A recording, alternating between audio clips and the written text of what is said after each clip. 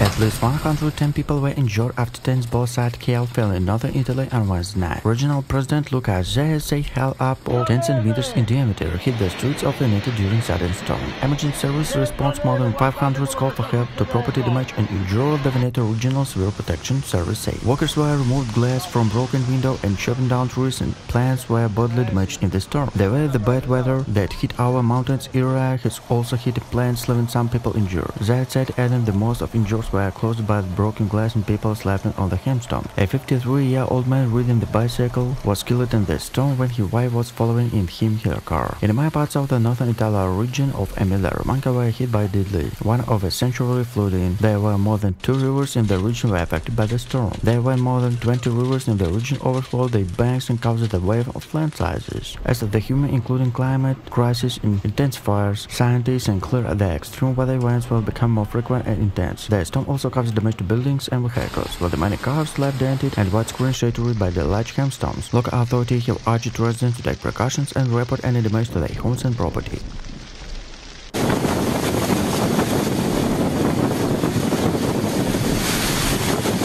The hailstones caused significant damage to crops, particularly in the wine-growing region in Piedmont and Lombardy, where vineyards were left butchered and broken. Local farmers have experienced concern about the impact of the year harvest, with some estimates losers up to 15%.